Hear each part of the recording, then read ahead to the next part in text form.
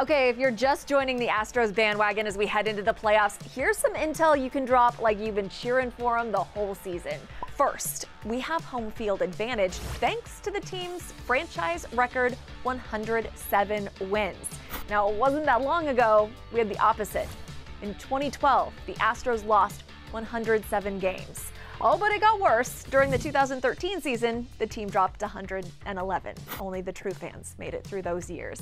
Now, these guys are on the short list for a few awards as well, like the Cy Young. It could go to either Justin Verlander or Garrett Cole. We got to mention the team's AB for MVP campaign. And who has a better case for Rookie of the Year than Yordan Alvarez? No one. That's who. Since he got called up in June, Yordan hit 27 home runs, including the longest hit in franchise history, and he is only 22 years old.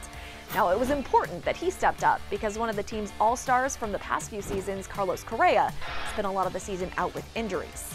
So there you go. Now you're in the know. Go Astros.